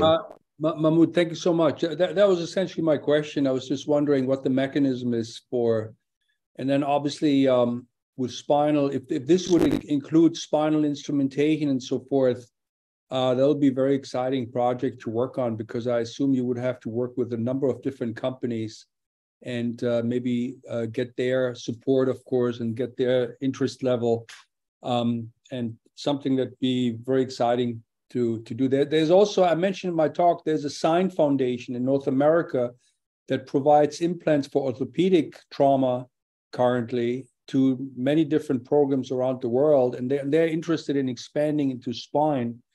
I don't know if you're aware of those. The ones who've come to us have been the Nuvasive group, but I think having you on board with Najia and Salman, I think we could arm twist quite a few companies to offer these. I don't think the word donation should come into it. I think they should be a negotiated price. For example, the Pico microscope is well over 40,000 US, and we get it for 10,000. Now it's gone to 12,000 US dollars. But really, 12,000 US dollars is shouldn't be an issue for a hospital in LMIC that is serious about providing good service. And I think if the pedicle screw sets can be, for example, brought, and the spine committee can be instrumental in training these people, fellowships can be obtained for such folks, I think we could make a huge difference in LMIC countries if we could negotiate with all these. I mean, the Korean, for example, pedicle screw system is equivalent to the Medtronic. The Medtronic company locally actually has got both on their stock, and they ask us, do you want the Korean one or do you want the US one? And if we ask the patient, he says, I want the US one. And then that's fine. If they can afford it, that's great. But these companies should be able to do a special deal with the WFNS Foundation. And I think with Najia's charm and her negotiating and skills, I'm absolutely certain you're going to get very good discounts, Nadia. Thank you, Moody. I'm sure today the diversification of the companies without saying any countries, we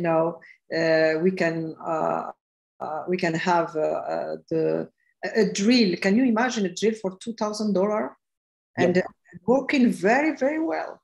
So yes. we need just to know all these companies and to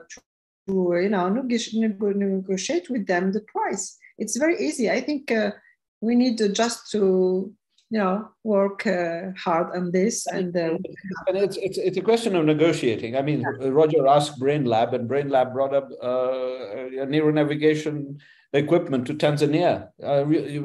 And really, there was a time when we were struggling with pulling the image intensifier across the operating room, and now we've got, thanks to people like Roger, a neuronavigation setup. So I think Yoko Kato, she just makes a call to Zeiss, and they ship down the Pentero for surgeries all the way to Africa. So I think it's possible. I think we need to use that goodwill and our positions in the WFNS, in the spine committee, and our contacts globally to be able to do that. And I'm really excited to see Roger on the panel, because I think walking just with that name and saying, I've just been sent by Roger Hartle. How about a brain lab for my hospital? It would work.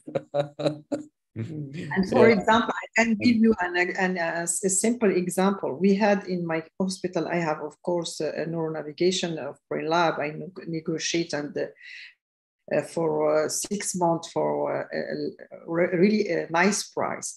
But I had at the same time now a program of research with Boston Harvard School with Alexandra Golby, and she sent me. She came to Morocco for 1 month, and with our engineer, we have another neuronavigation, which is we will working on, and I think it's in the near future. It will be we can provide some countries in Africa or LMIC around the world. It costs can you imagine the price? If I tell you the price, you are very surprised. She was here at the Cannes meeting. She was very, very excited at the Cannes meeting. $5,000. Can you imagine neuronavigation with $5,000? Yeah, that's the way. I think in your future we have to, to have of course the authorization and etc. And it takes some months. I think Salman, you're the spine committee chair along with Nicola. I would like to hear your support, man. I think what we have seen up till now, I think with the help of World Federation and obviously all the leadership, I think it is possible.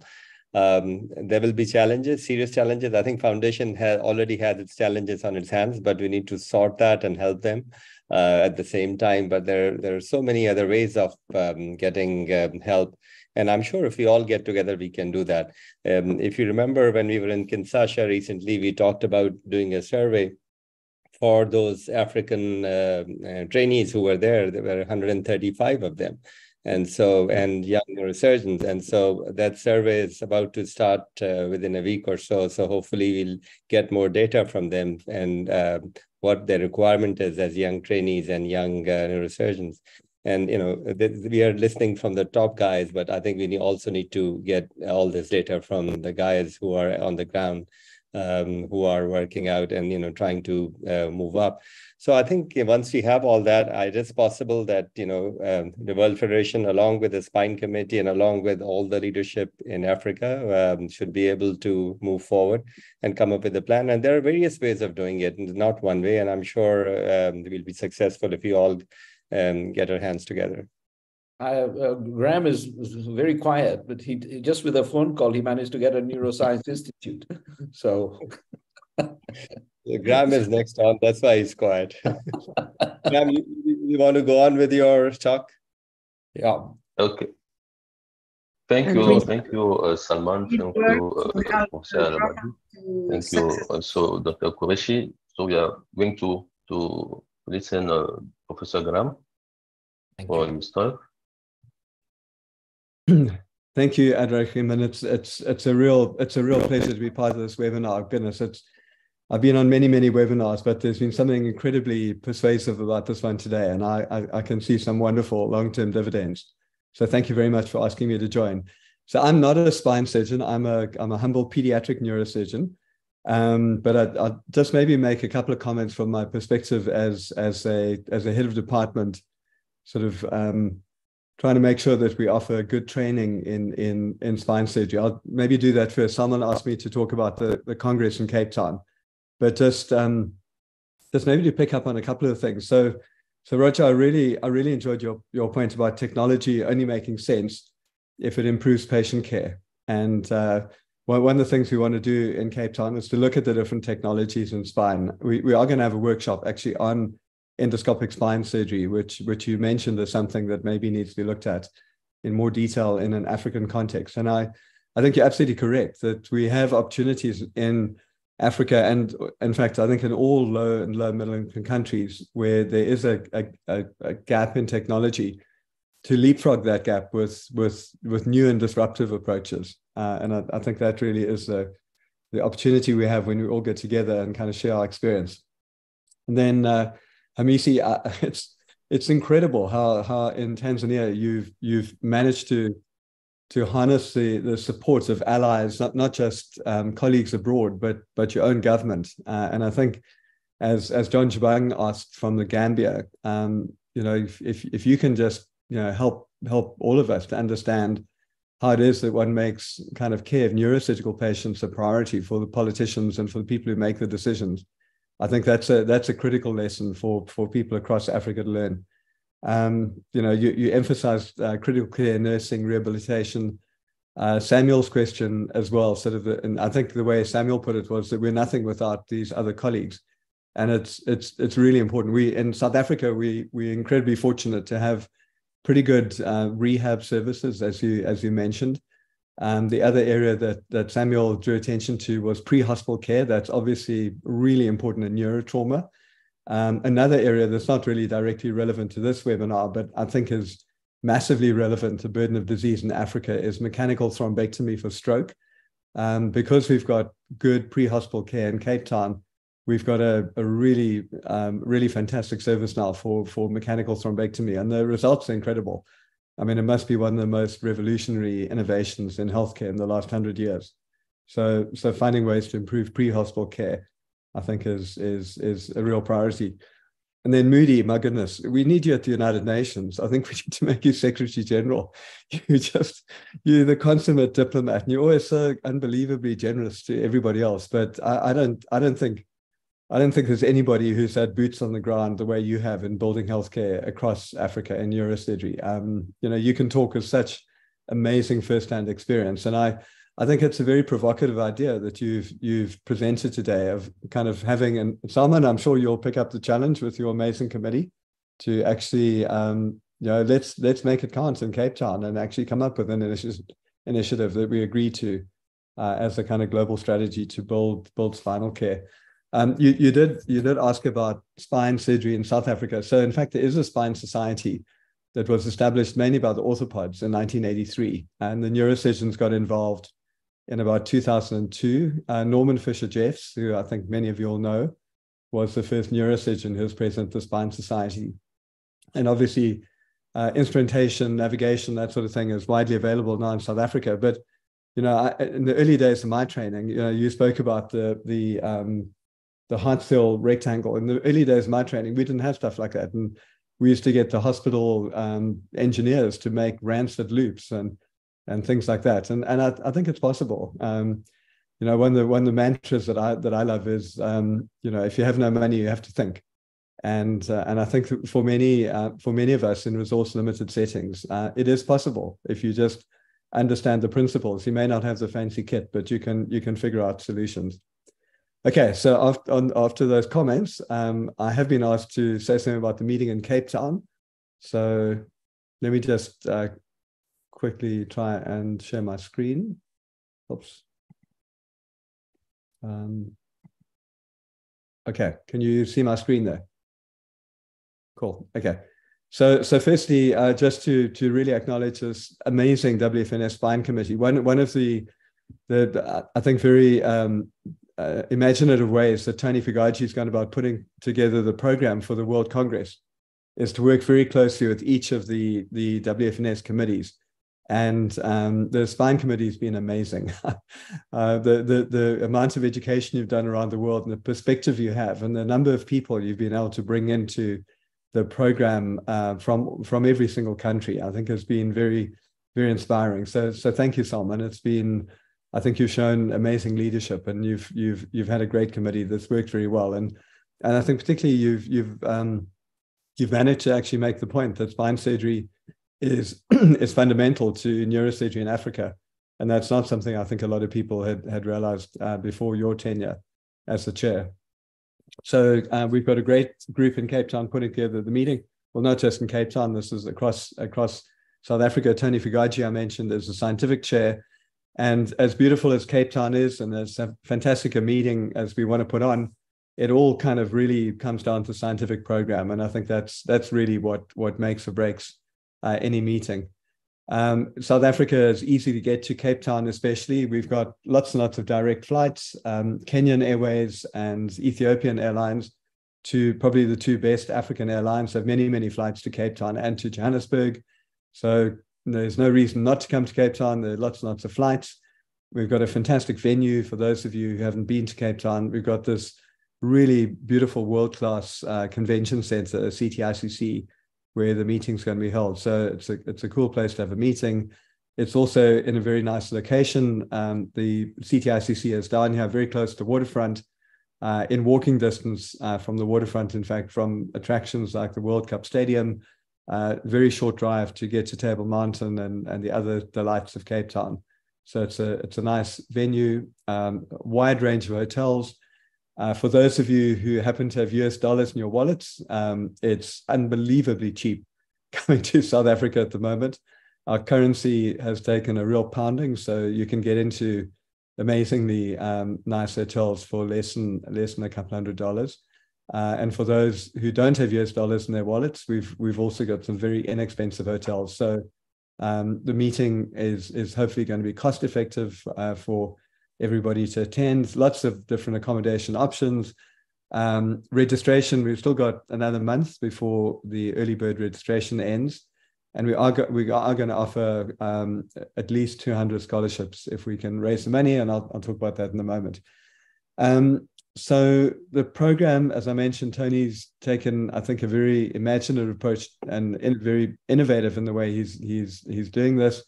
There have been some really cool ideas that have come from all the committee chairs, and we've got some invited speakers that we'll hopefully be able to tell you about in the next couple of weeks. So the scientific program, essentially the two key features are going to be state-of-the-art neurosurgery, and then looking at global neurosurgery and the ways in which the whole global surgery movement is leveraging the impact of neurosurgery around the world.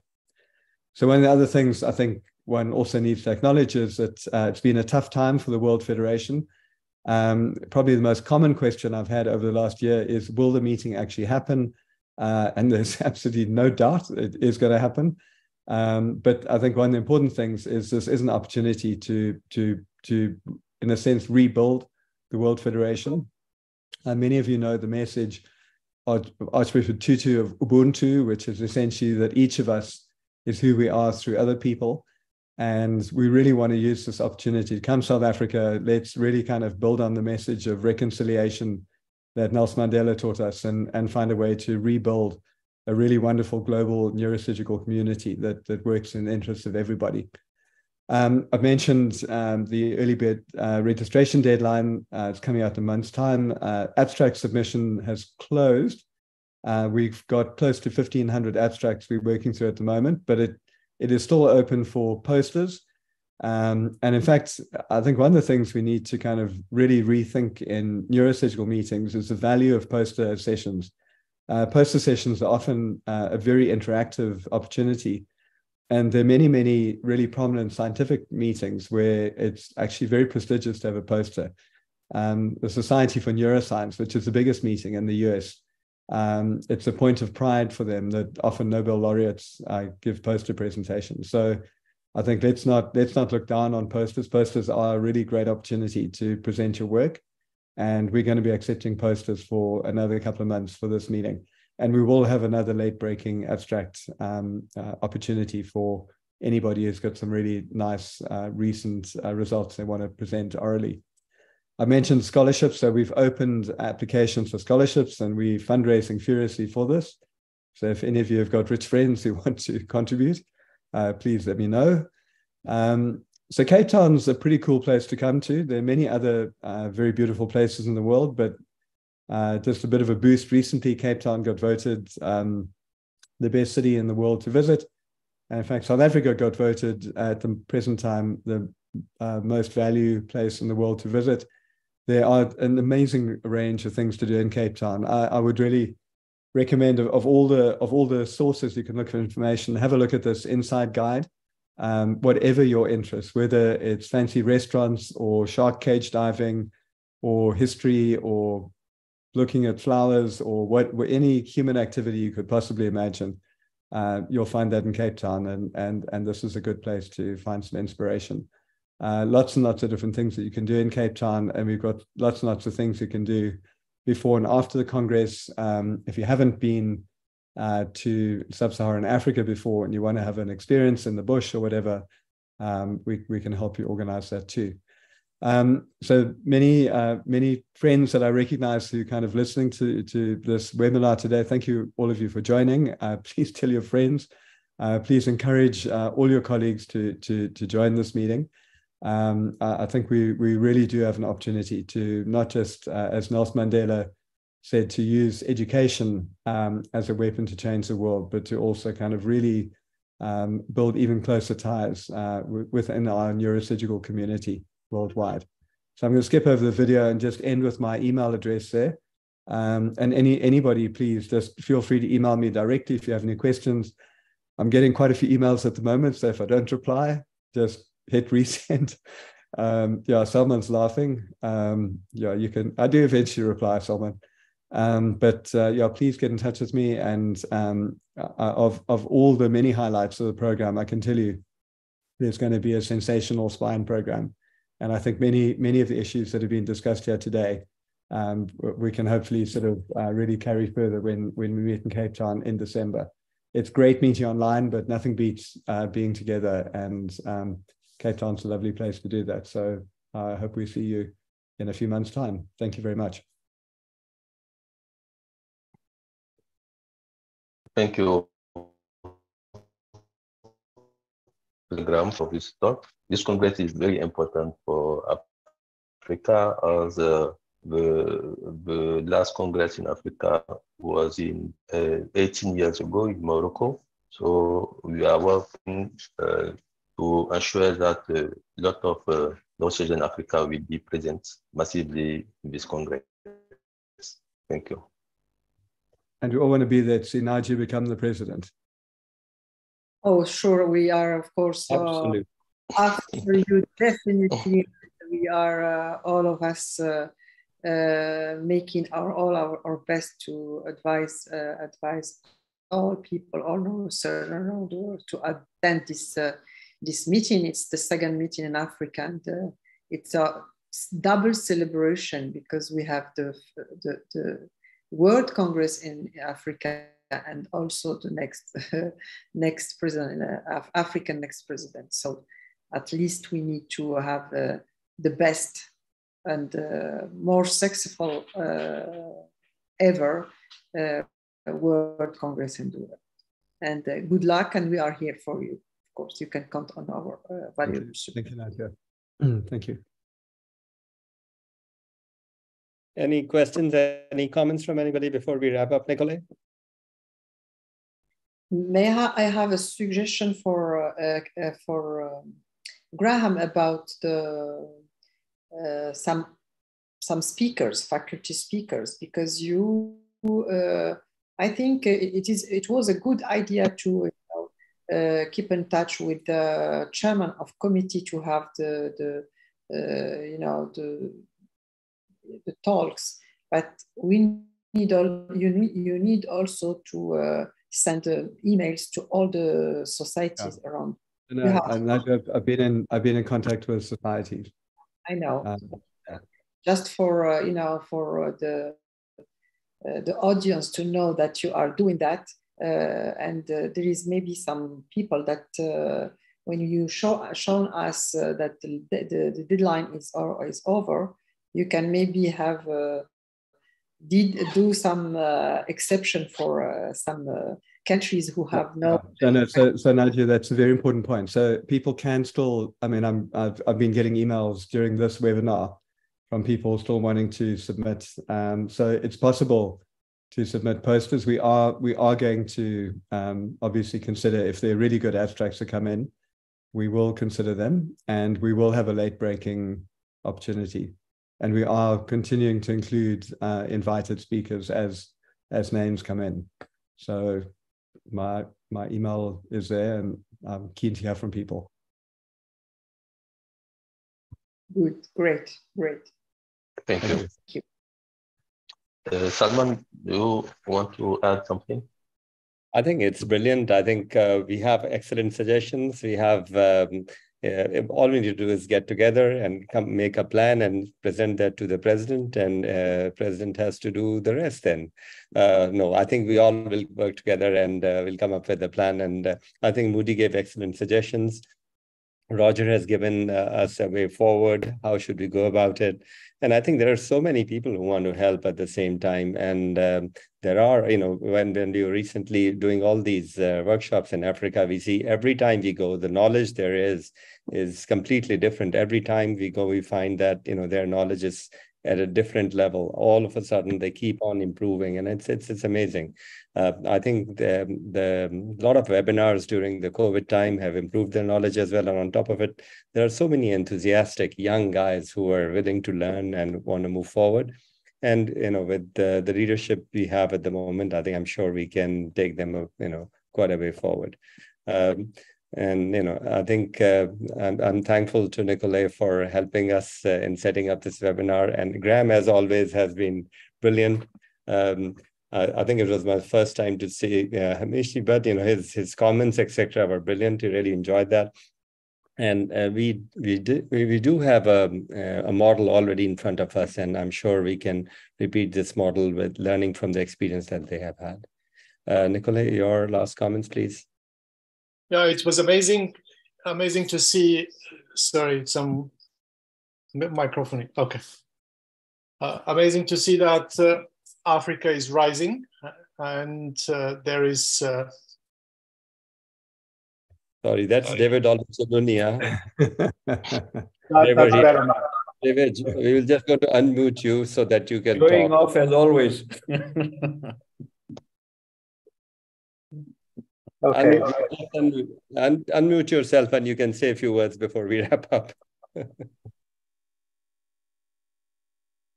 David, you need to unmute yourself. Yeah. Okay. Hi, everybody. This is the group of surgeons who operate in the governor. Okay. They're just heading off to Atlanta, Georgia now. And we've also had the Sanosa meeting, which they were listening to. And they listened to the presentation and they were quite excited that they're also part of the team that helps with neurosurgery in Africa. So that's Bethuel Raore, whose mother worked with Renato Roberti. Behind there, that's Joe. There's Edgar. And then we also have Charmaine. And that's me. So good presentation. Thank you very much. And we will see you in South Africa. Thank you for making history in Kisumu, guys. Thank you. Thank you. Thank you. That's brilliant. Yes, sorry, Nicolai, you can wrap up now. Yeah, I think somebody is not muted and it's an awful microphone. So if we're not speaking, we have to mute ourselves, please. Yeah, I just wanted to say, amazing meeting. It is, the impression is that there is a great collaboration ongoing and that things are developing for Africa. And it's my pleasure to be part of that and to be part of the organizing it.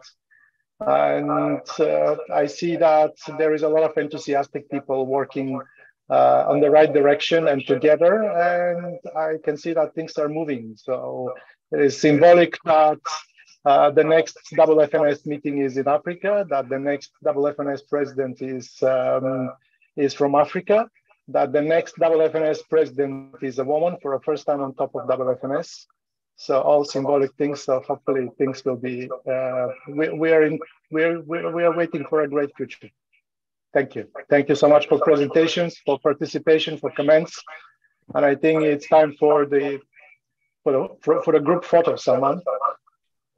So thank you to all the member of the Spine Committee for this wonderful webinar. Thank you. So, go.